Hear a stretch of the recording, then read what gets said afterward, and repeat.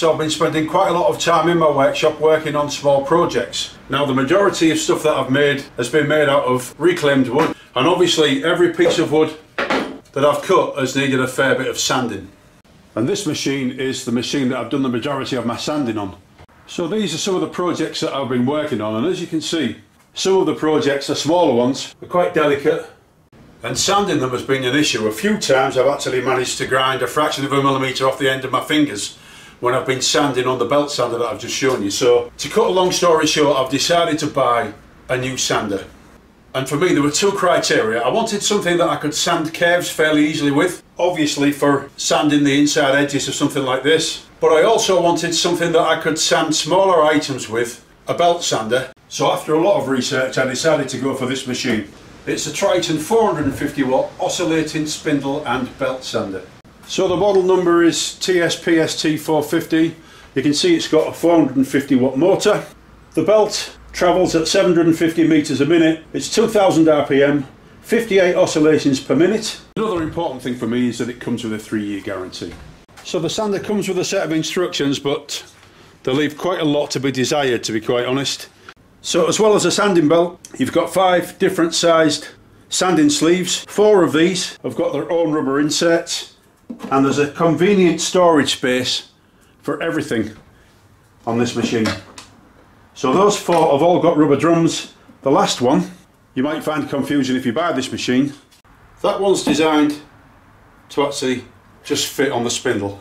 So to fit the sanding belt, just slide it down over the spindle. There's a little location lug down here for this pin to slot into. So just slide it down until it drops in place. There's a washer provided that just slips in there, and then we use this nailed knob to hold it down. So just tighten that down. The unit also comes with a little fence to use with the sanding belt. Again, stored on the unit itself is a little wing nut to attach that to the table. Just clamp that down and then you've got something to rest your workpiece against. There are 5 size drums: 2 inch, 1.5 inch, 1 inch, 3/4 inch and 1/2 inch. The on off buttons positioned at the front, nice and easy to get to, no issues there. And then another feature of this particular sander is the fact that it's got a tilting table.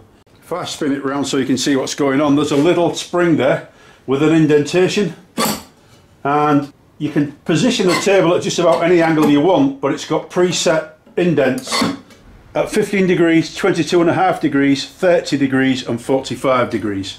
So that's down at 45 degrees. That gives you the ability to sand 45 degree chamfers on whatever workpiece you're using. Lifting it back up is a bit easier.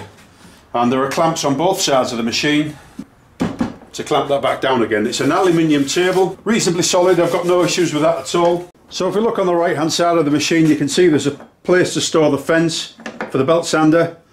This nut is a nut that is used to attach the sanding drums. 2 of the inserts for the sanding drums. If we go round to the back of the unit, this is the insert that we use for when we're using the sanding drums. We can remove the belt and just pop that in there, one or the other. And then the washer that goes on the top of the belt and the nailed knob just slide in there. On the left hand side we've got the other 3 inserts for the sanding drums. This is the tool that we use to tighten up the sanding drums on the spindle. This is used to attach this fence.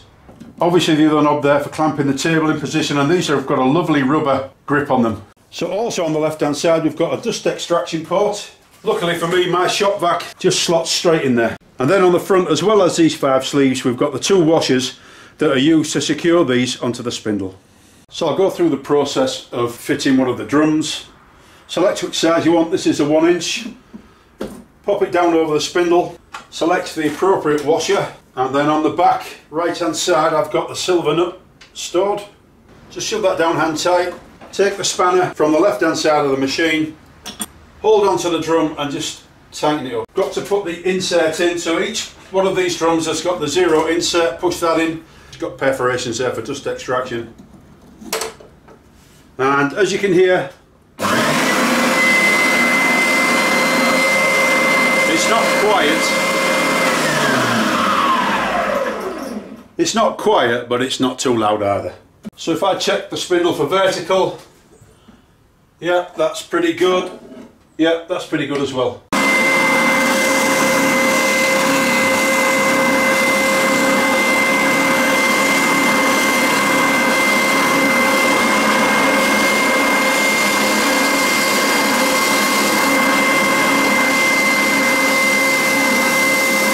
So I've got no issues with the way it sounds lovely. Let's have a look and see what it's like with a dust extractor on.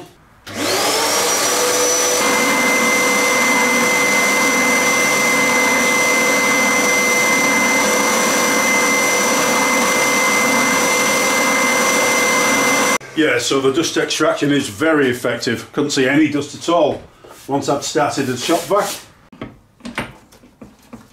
Then there's a washer to fit on the top, and this little knurled knob holds it all in place.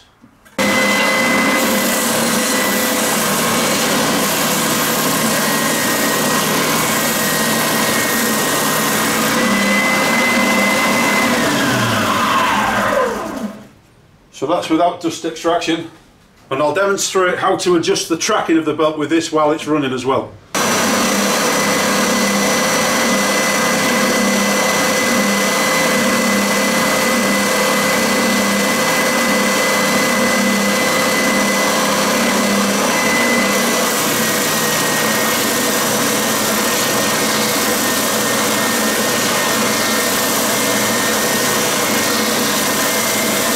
Now that is very effective sanding and quite aggressive. It's an 80 grit sheet on there. Let's try it down at 45 and see what that's like.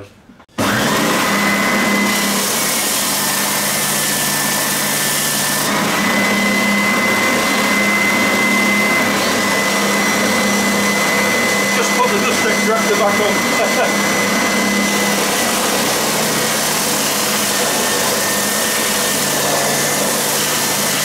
Yeah, that is very effective. So the fact that you can tilt this table gives you a lot more possibilities compared to a normal spindle sander and belt sander. I know you can do that with a belt sander, but this is a lot easier. Now Triton also sell a dedicated drum sander with a fixed cast iron table at the top. It doesn't have the belt, but it comes with an extra drum. It goes up to 3 inches instead of 2 inches.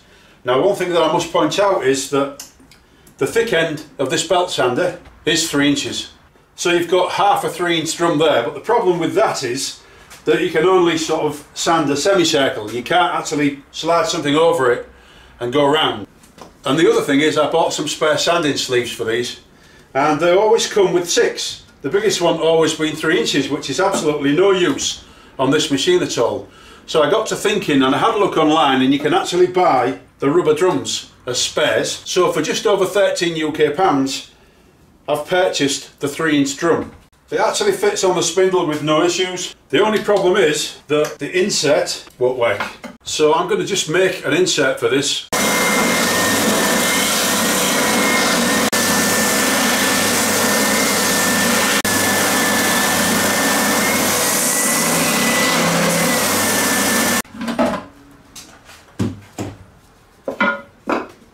Actually, that's just about perfect. So now that means I can put my 3-inch sanding drum on and sand as normal. The Triton 450 watt oscillating spindle and belt sander.